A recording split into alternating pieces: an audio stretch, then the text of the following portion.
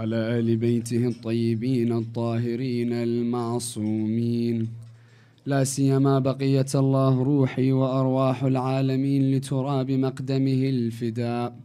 Amma ba'd, respected scholars, elders, brothers and sisters, Assalamu alaikum wa rahmatullahi wa barakatuh.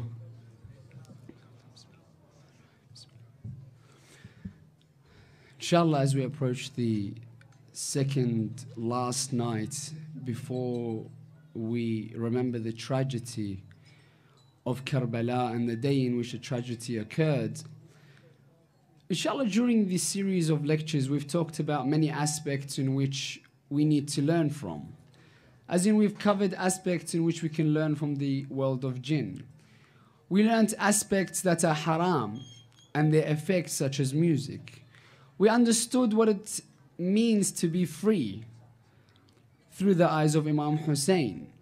We looked at particular figures which we can hold on to, whether it be a male or a female, which we looked at Abdullah Al-Abbas, and we looked at Sayyida Zainab, and a bit of depth in their lives and what we need to learn from them to become better people and indeed better Muslims. Now someone can come and say, well, I've learned all this, I understand where I want to be, I understand what I need to be, and I see faults in myself. However, what's the next step to take in order that I may first and foremost replenish myself? And on the second level, elevate in the eyes of Allah subhanahu wa ta'ala. And indeed, a step that we all need to take. And in accordance to the importance of this month, the importance and the great blessing that Allah subhanahu wa ta'ala has instilled in this month when you cry one tear for Aba Abdullah. But inshallah, we'll look at the rewards more so tomorrow. But tonight, we would like to shed a light on the beautiful, let's say, gift or blessing of Allah subhanahu wa ta'ala, which He has blessed us with, which is dua, which can be interchanged with the concept of salat.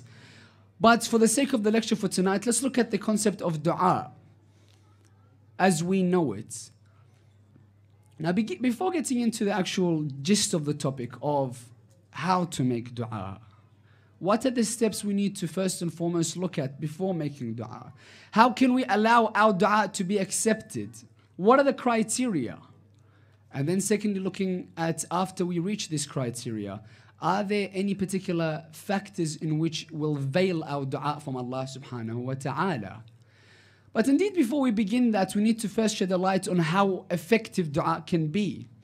And I've been asked on many occasions throughout the lecture series this Muharram to talk about a concept better known as predestination versus free will. So we'll stop at that station and see the effect that dua may have on the concept of predestination versus free will. So inshallah, after we look at predestination and free will as the first step, then we'll go into the detail of dua within the time limit that we have for tonight. So please help me in starting tonight's topic by reciting aloud salawat ala Muhammad wa ali Muhammad.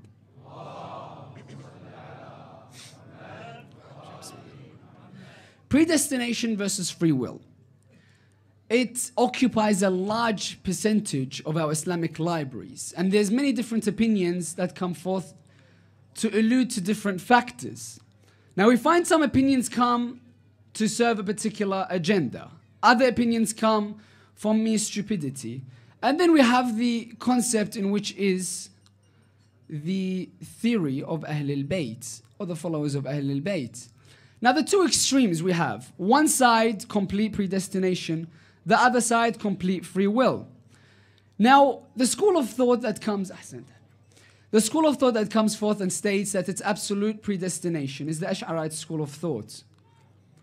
Now, when we look at the brother school of thought, let's call, even though they have different scholars that they look up to, within their school and within their theology, they split into two main schools of theology, one being the Ash'arite and one being the Mu'tazilite. Doesn't matter who you fall under as a scholar, whether it be Shafi'i, Maliki, Hanafi or Hanbali. You fall under two theoretical and jurisprudential schools, which is the Ash'arite and the Mu'tazilites. The Ash'arites are of the opinion that there's something called absolute predestination. Everything that Allah subhanahu wa ta'ala, everything that happens within this earth, Allah has already written down. And then you have the Mu'tazilites, everything, you're free to do whatever you want. Anything that you please, you can do, because Allah doesn't, it's open script, you can do whatever you want. Then this school of thought of Ahl al-Bayt, the Ja'fari school of thought. Now let's look at the bad effects, or stuff that we can look at within the school of thought that agrees for predestination or absolute predestination. When we have one of the scholars of the four schools going towards the house of Imam As-Sadiq alayhi afdal as-salatu was-salam, and Imam Kadhim comes out and he tells that scholar, my dad's a little busy, can I help you? At a young age. A very famous tradition, but it shows us the effects of predestination and how it can be nullified.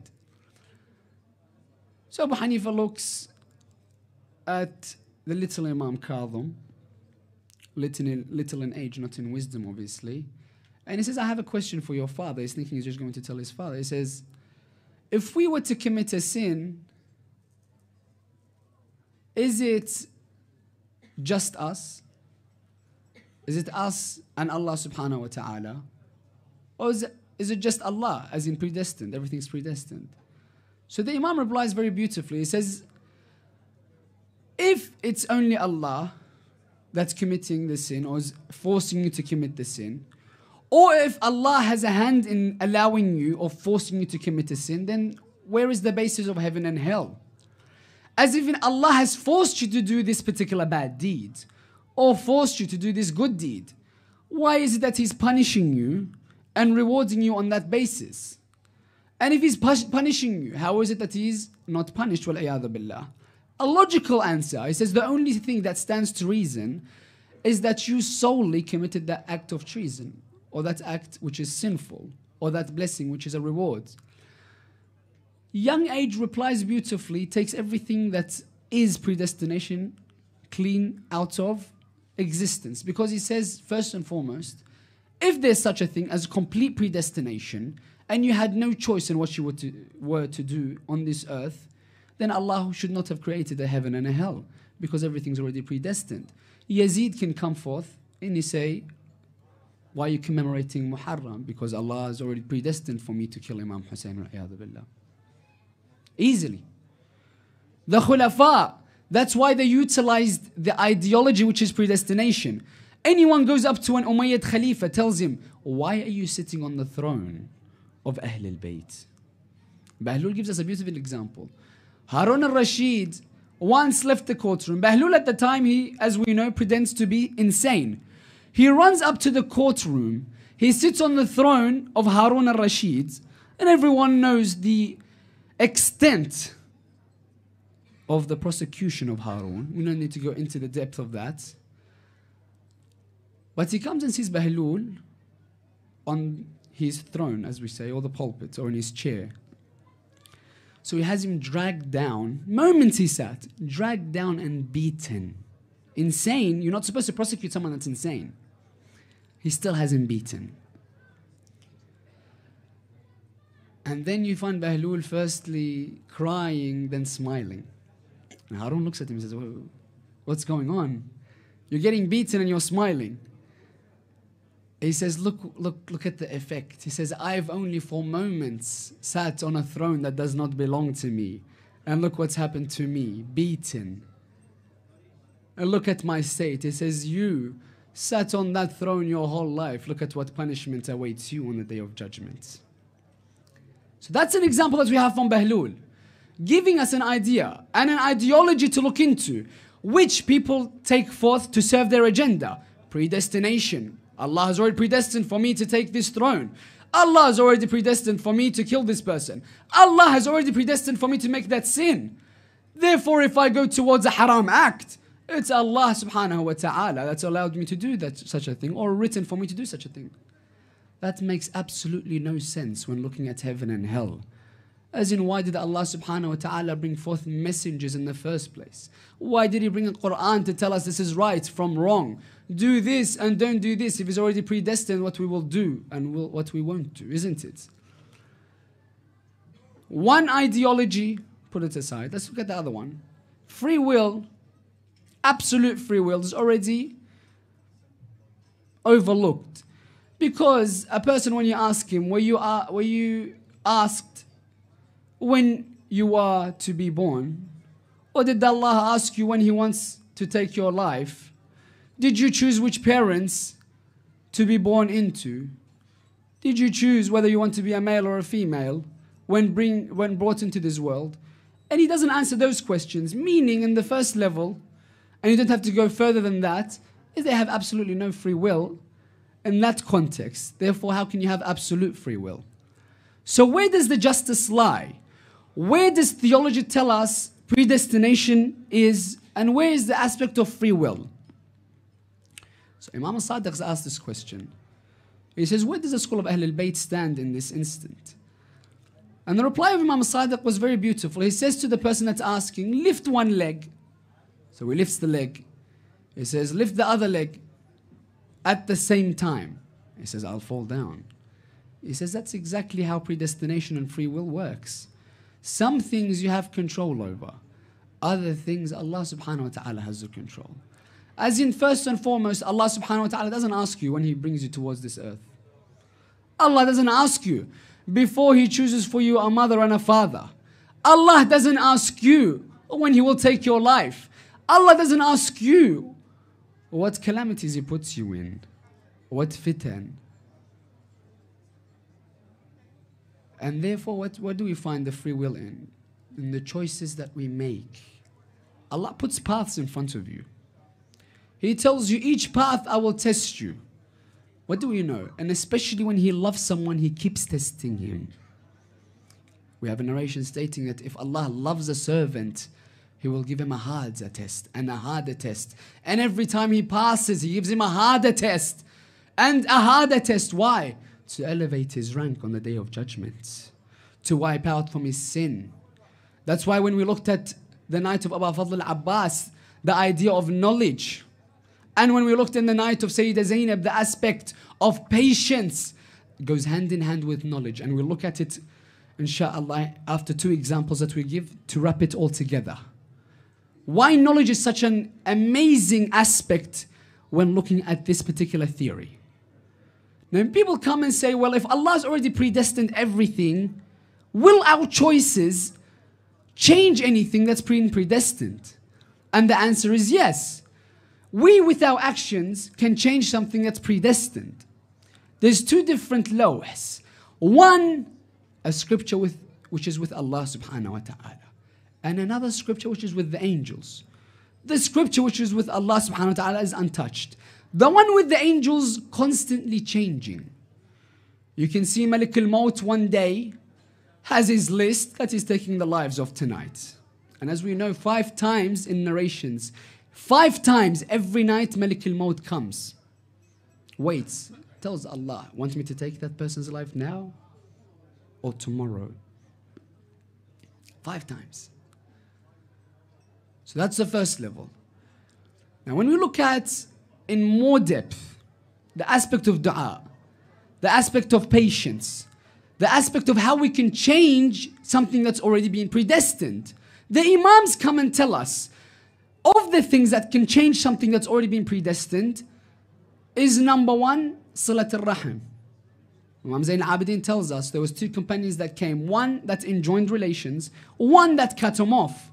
He tells that companion, he tells him, Allah has increased your life by 30 years for you enjoining relations, and to the other person, He has minimized your life by 30 years because you cut relations. So automatically we know that yes, our actions that we do on earth have a direct impact with what's been predestined. And Allah can change it as He wishes.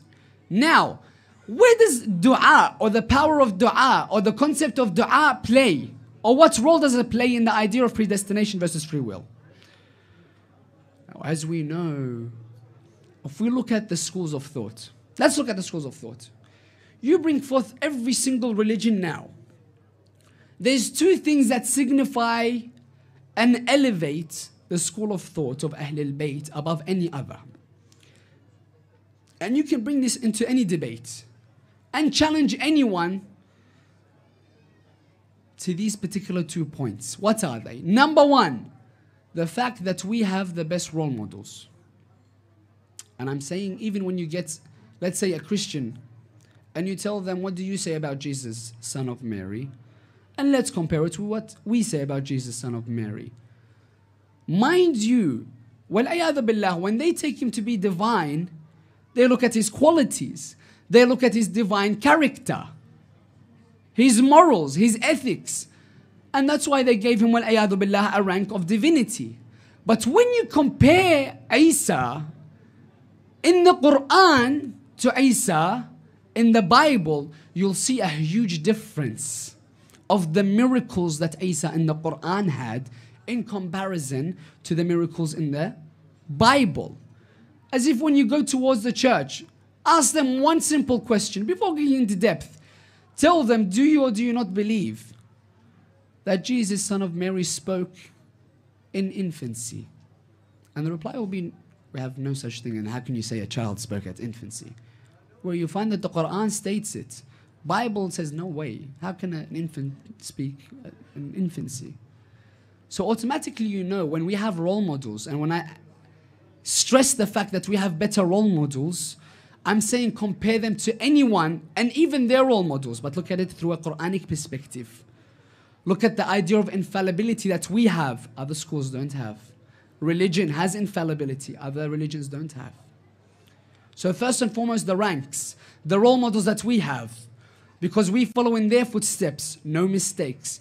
Other people follow in footsteps that do have mistakes. Therefore, our level in which we have to reach is much higher. Number one. Number two, something that's very attached. And if we want to look at it, copyrighted to the school of thought of Ahl al-Bayt.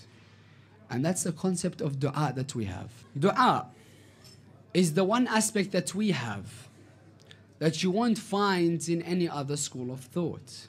The supplications, if compared to any other munajat in any other school, you won't find something that comes close to one line from Dua Kumail.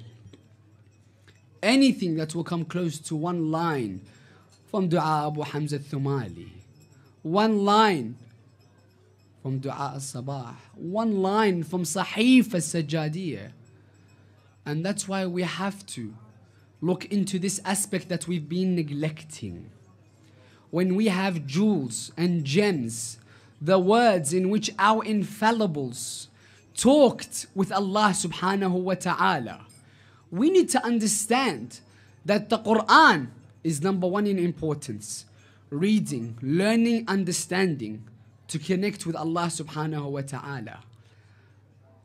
But at a spiritual level, if we want to increase spiritually, if we want to humble ourselves, if we want to gain closeness towards Allah, you look at any dua and you will begin to realize how the Imams talk towards Allah subhanahu wa ta'ala, and see how much we are arrogant, how much we are stingy, how much we lack in our personalities and character when we compare ourselves just by the words of how the Imams used to talk with Allah subhanahu wa ta'ala. Now, the concept of dua, how can we apply it?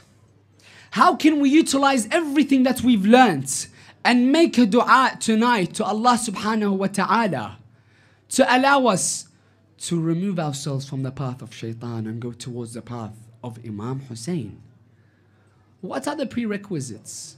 What are the effects? Can anyone come and make dua? Now someone comes and asks a question.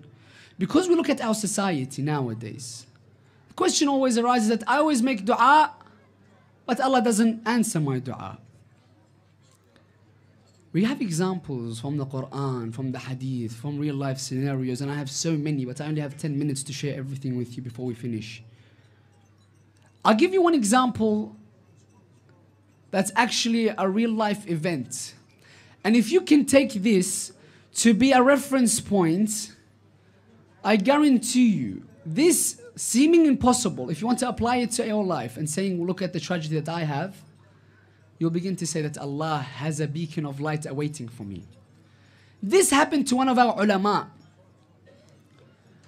Back in his days, it didn't have medical advances in which we can check the state of someone. This allama once was asleep and his friends came. It was a particular medical condition in which your heartbeat lowers into such a state where it's barely visible, and you're in an unconscious state of mind.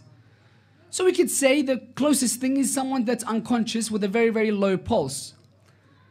His friends come around him and they can't find the pulse. So automatically they say this allama is passed, he's gone towards Allah subhanahu wa ta'ala. And as you know, it's not like here in Sydney. The rituals take time, the applications take time, the burials take time upon time. So there's a large gap in which the dead isn't buried. But back in our countries, you find that the person, if he passes away within a couple of hours, they've done the salats, they've done the ghusl, and he's buried. So this allama, imagine this, he's still alive. They've washed him, they've shrouded him, they've put him in his grave. Once they've put him in his grave, they've piled the sand on top of him and they've left him. Imagine, I want you to put yourself into that person's position, in the grave. Imagine waking up, because one day we'll all wake up in our graves, but we won't be alive in the sense that we can go back towards the dunya and do that which we need in our graves. But I need you to put yourself in that person's position. You're alive, 6 feet under, you wake up. All the doors are closed then, isn't it? As in, how are you going to dig yourself out? You're wrapped so tightly in the shroud and you have sand. You can barely breathe. Now we know when all the doors are shut in your face, there's always one door that's always remaining open, isn't it? The door of Allah subhanahu wa ta'ala. Because when we don't need Allah subhanahu wa ta'ala, or when we think we don't need Allah, the Quran remains on the shelf. It only comes out in Ramadan, in the funerals, or in a katb kitab. That's when we know the exact verses that we need to take out from the Holy Quran. Let's take it out, have some barakah, put it back in. Otherwise, when do we remember Allah subhanahu wa ta'ala if it's not in the tragedies when we need Him? That's why Allah stresses that remember me even in the good, not just the bad. When you remember me in the good, I will increase that which you have. So the person 6 feet under, imagine. No door but the door of Allah subhanahu wa ta'ala. So he goes towards Allah and he says, oh Allah, I have a nidhr. He says, if you get me out of here, I don't know how you're going to get me out of here. I'm 6 feet under. No way out. I'm wrapped. He says, but I have a nidhr. If you get me out, I will write a translation of your Holy Quran as soon as you get me out of here. Dua towards Allah. Look at the power. That person, we can argue that there and then Allah has prescribed that he would die. 6 feet under, no way to get out, you're going to suffocate. So he prays to Allah, makes a nidhr. Back then, and I think till now, we have people that their job are not necessarily the best of jobs. These people used to live on selling the shrouds that the people used to be shrouded in before they were buried. So this person found out that there's someone that was buried that night. So as soon as the allama made that dua, that person goes towards that grave. He begins digging and digging and digging. Put yourself in the state of the allama. Imagine you hear someone outside, he's digging. You're straight away going to scream, please help me. Please assist me, I'm alive down here dying. But you have to remember, as soon as you make a sound, that person's thinking to himself, well, there's a jinn, or I'm going to die. That's Malik al-Maut. He's digging up a grave. How on earth is there someone alive still under there? So the Allama remains very, very silent. Until an instance where he's dug up everything, he's reached the shroud, he's opened the shroud, and the person that's assumably dead grabs his hand. Imagine the state of that person. I don't think he ever went opening graves ever again. But on that instance, the Allama, he gets out, doesn't he, from a dua. And once he gets out, he writes a translation of the Holy Quran. And you can find it till tonight. The translation of Al-Allama Tabrasi, you will find it. And it's a true story that I narrate to you. So we find the power of dua is there, yes, without a shadow of doubt. It can change something that's already been predestined. If we are going on the wrong path, let's use our tears. Imam Ali, what does he say? He says he says there's two weapons. In dua kumail, one weapon is your tears. وَسِلَاحُهُ الْبُكَاء. Your tears are a weapon. Second weapon, he has a narration stating that your dua is a lethal weapon. Use your dua. Use that combination. Weapon. Utilize it. Look at how much you can pray towards Allah to change something. That person, you may think it's impossible. Allah shows us on many instances that's nothing called impossible. Is that thing that you want greater, or the creator of all things? Keep that in the back of our mind. The example we're given from the Quran. When we look at the life of Zakaria, at an old age, nor could he have a child, nor could his wife. They both could not produce children, nor could they have children at an old age. Allah gives him dua, power, but not everyone. Ali ibn Abi Talib refers to us when he tells us in dua kumail, he says, "Oh Allah, forgive me the sins that veil my dua," isn't it? Forgive me the sins that veil my dua. I could want to be a better person. I may want to achieve greater things. I may want to be a better person. I may want to follow in the footsteps of Ahlul Bayt. And I make dua, However, if I have sins that veil my dua, how are they ever going to get answered? And that's why Ali ibn Abi Talib tells us in dua kumail that yes, there are sins that veil the dua. One of these sins, backbiting. Another sin, music. Another sin, and we're known very, very, very well in this particular aspect, eating haram. Knowingly or unknowingly, it will have an effect on you in which it will veil your dua. Your salah not accepted, 40 days, 40 nights. That's why there's so much stress being put on. Make sure you double check what you eat. Make sure you know the source. Because Imam al-Sadiq, we narrated yesterday, says about the enemies that fought Abu Abdullah that their stomachs have been full of haram. And because of that, they went the opposite way. Dua. Now, there is stuff that can veil dua. Running out of time. There are things that we need to practice when making dua as well. Imam al-Sadiq narrates to us very beautifully. He says there are particular things when you want to make dua towards Allah subhanahu wa ta'ala, you follow. But before we look into these instances, we want to touch up on the idea of knowledge. The idea of knowledge, when we said, 2 nights ago, we said if someone was to become sick, many of us will take two different paths. One path being absolutely going out of religion altogether. Someone that's sick, their children are sick, they may have a deformity, they may have an illness. Straight away they say, why did Allah subhanahu wa ta'ala put me through this? Goes the other way. Out of religion altogether. As in, I know first-hand people that say, we don't pray anymore. And I ask them why. It says, Allah subhanahu wa ta'ala did such and such to my child. And I can't handle this. And because Allah did this, I'm going away. But because how merciful is Allah when He does this to me? That is someone that doesn't have knowledge of Allah's mercy.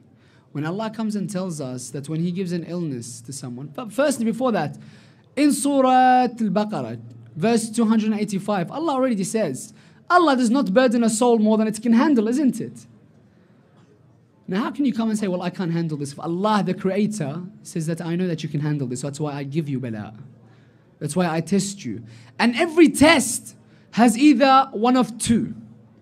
Either when you're tested with an illness, with a calamity, with a burden, with a death, anything, hardship that you go through,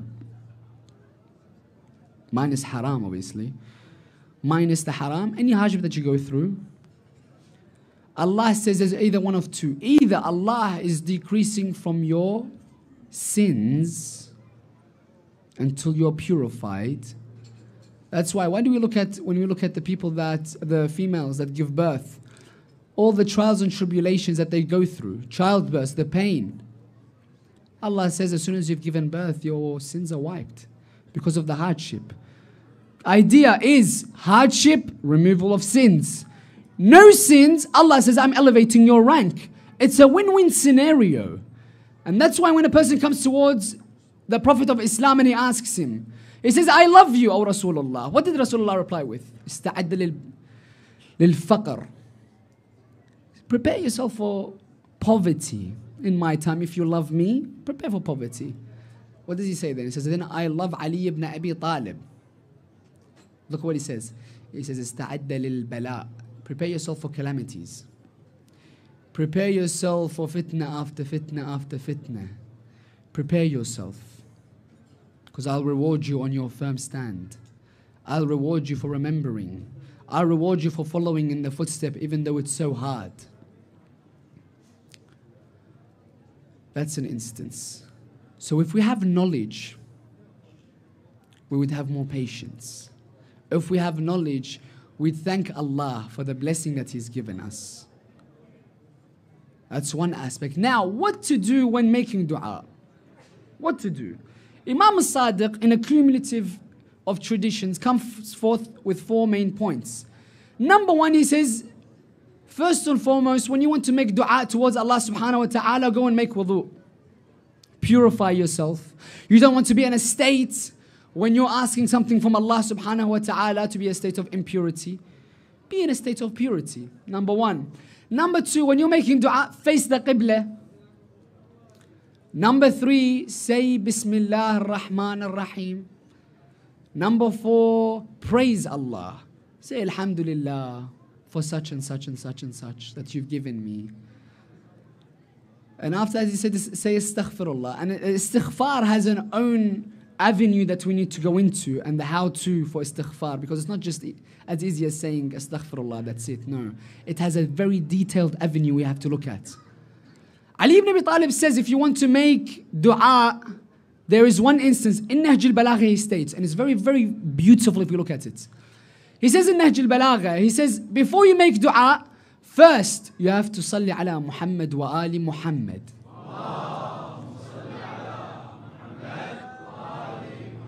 Because that in itself is a dua towards Allah subhanahu wa ta'ala. How do we know this? In the Holy Quran it states, إِنَّ اللَّهَ وَمَلَائِكَتُهُ يُصَلُّونَ عَلَى النَّبِي يَا أَيُّهَا الَّذِينَ آمَنُوا صَلُّوا عَلَيْهِ وَسَلِّمُوا تَسْلِيمًا. So if we have this example in the Quran, that yes, this is a prayer, and Allah says, I answer this prayer.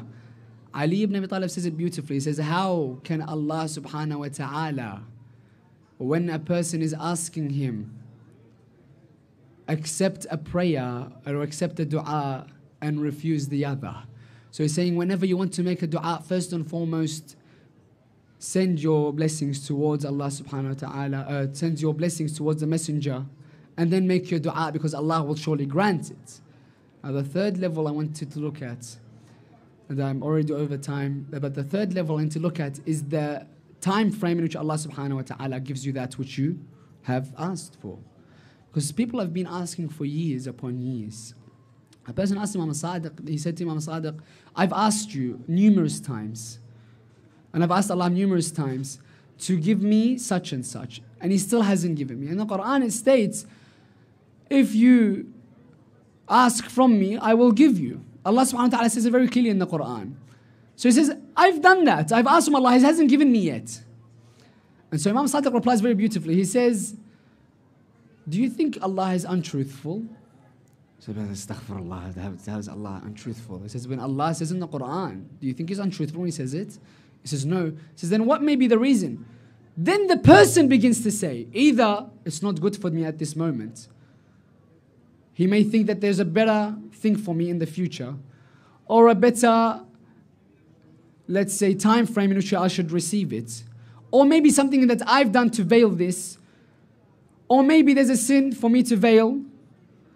And in that instance, the person replies to himself, he says, well, the problem is not with Allah, the problem may be with me. And that's why we need to, first and foremost, look at ourselves, brothers and sisters, and say from tonight, insha'Allah, that we can make dua by firstly looking at our sins and making istighfar towards Allah, never to commit them again.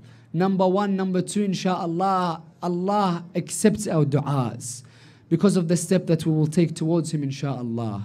And we want to make a dua when talking about the concept of dua, inshallah, tonight, for all of the mu'mineen and the mu'minat, al-ahya minhum wal-amwat, to allow us to stay firm on the path of Ahlul Bayt and not let anything shake us or shake our foundation, and allow us to increase in the knowledge and the ma'rifah of Ahlul Bayt. And may Allah allow our du'as to be accepted, and may Allah allow everyone here to be of the companions of Imam Sahib al-Asr wal-Zaman with a surah al-Mubarakat al-Fatiha. But before it, three of your loudest salawat ala Muhammad wa ali Muhammad.